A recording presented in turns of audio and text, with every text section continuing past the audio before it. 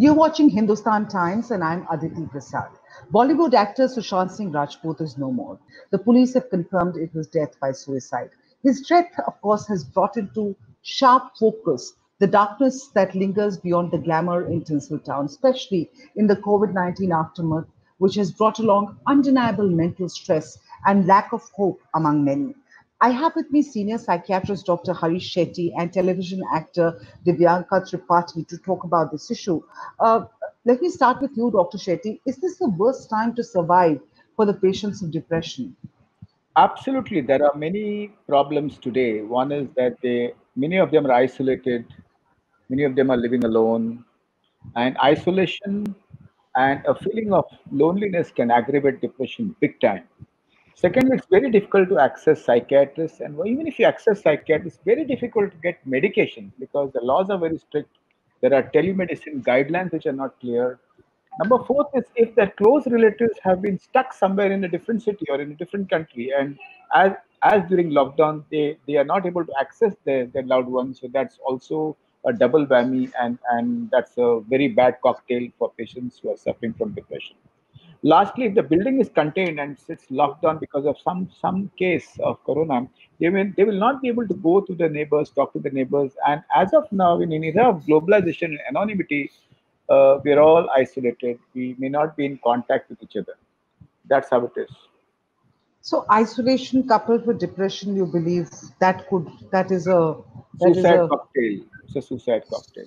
so isolation coupled with depression, you think, is a suicide cocktail. Let me just, because right now everybody's talking about depression on Twitter. In fact, depression was even trending a few hours ago. The conversation around mental health is right now at its peak on social media, because a young, successful actor has ended his life who was in the public eye.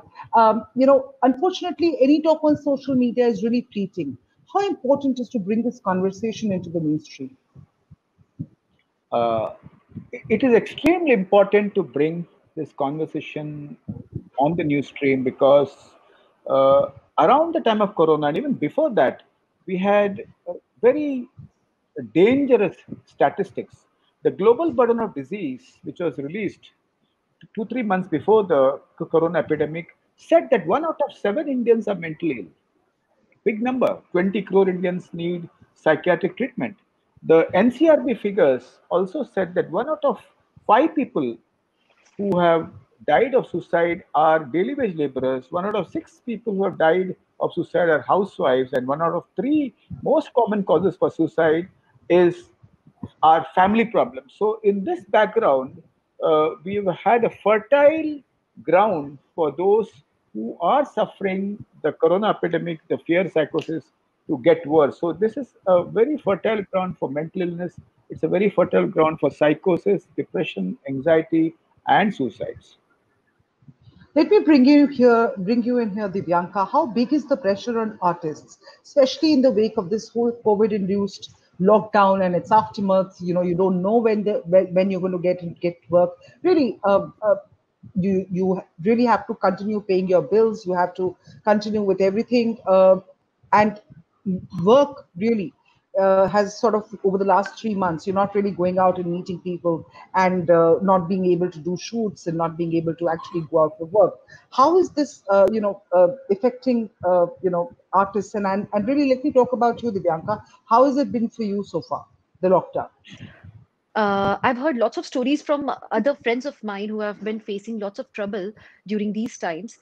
The worst is that for actors, their life is always full of uncertainties. There's always financial management that where they lack. They're never taught how to manage their money. They keep struggling. They're always waiting between jobs, and now the wait is furthermore increased. You always have overheads like your rent or EMIs, and you have certain planning going on, like especially for television actors or those who had some web series in pipeline.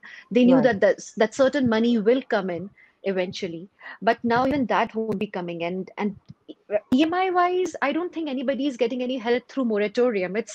it's, I don't know what, it's just a gimmick, but not a financial help for sure, because you know that today you are paying the interest and tomorrow Yeah. EMIs are going to get increased.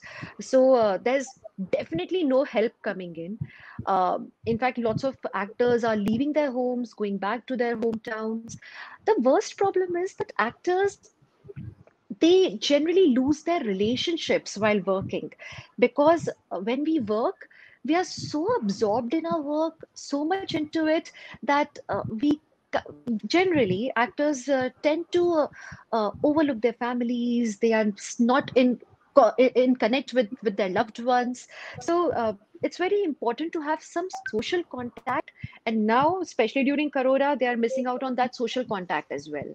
सो जो थोड़े बहुत भी करीबी थे, जो कि शायद सिर्फ दोस्त थे, क्योंकि परिवारों से तो अब वैसे रिश्ते मेंटेन नहीं हो पाते हैं आमतौर पे एक्टर्स की, जब वो रेगुलरली वर्क कर रहे होते हैं। और अब नॉर्मल फ्रेंड से भी आप नहीं मिल पाओ, तो it can be highly depressing for them.